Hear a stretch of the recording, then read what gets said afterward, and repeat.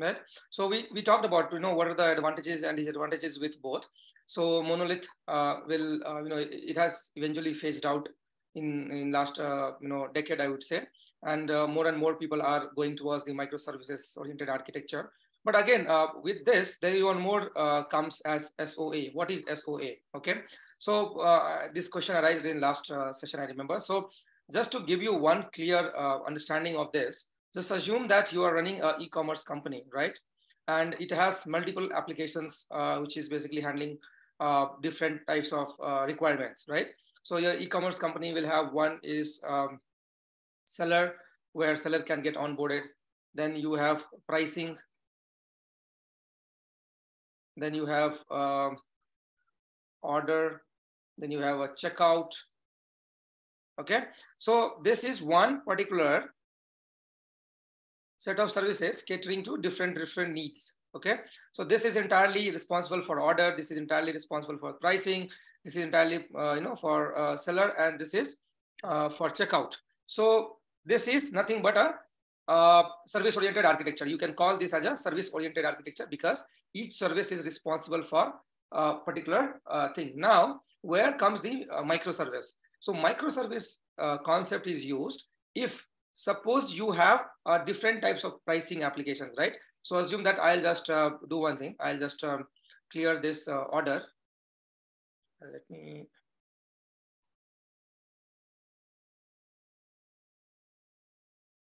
So suppose this is the order, right? Now the order can be split into the multiple things. So suppose the order has one service called fulfillment, then inventory, then something status, right? So these three applications are there, which basically constitute order. Okay, so if you view service-oriented architecture for this, there is a service. This is service 1, service 2, service 3, service 4. Now the service 3 is split into multiple microservices now. Okay, so for an outer side world, for an enterprise, right? The abstraction is that I'll simply say, okay, this is my order service. I don't really care whether they are going to talk to each other or get the details from each other. But for me, the order details is what matters, and I'll get the order fulfilled accordingly. So you have split the order service into multiple microservices here.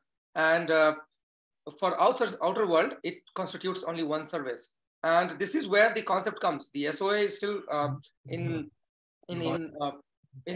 terms of the terminology have been little less used these days because people try to focus more and more on the microservices word. But if you think at a bigger picture or enterprise level, we are still following the SOA architecture in terms of getting the services done or getting our services fulfilled.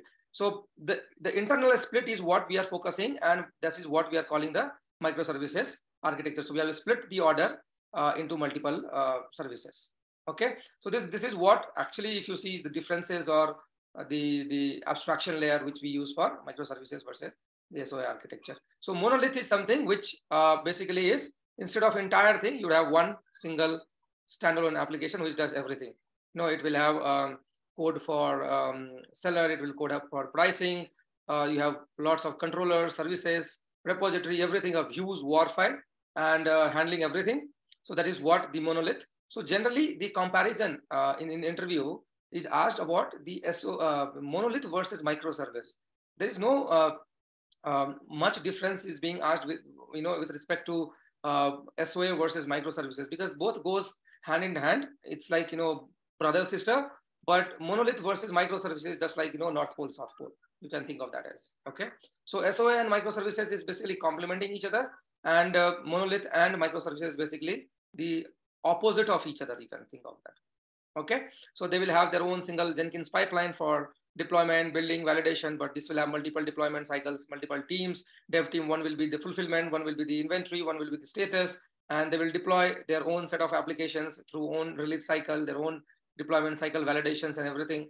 The other will be doing their own release cycle and everything. They only need to make sure that the contract, what they have signed, that okay, hey, these are the API which are available. There are any change, you have to basically let other services know that there is going to be V1 to V2 version 2 release of API. And that's why you might be seeing most of the API starts with V1 slash V2 slash. We will talk about the best practices for designing the RESTful web services. But you might be seeing that, they make it backward compatible as well. That, if you're still using the V1 APIs, you can go ahead and use it. But there are V2 APIs are available as well, and which you can consume it and have a better control over it, basically, right? Any questions?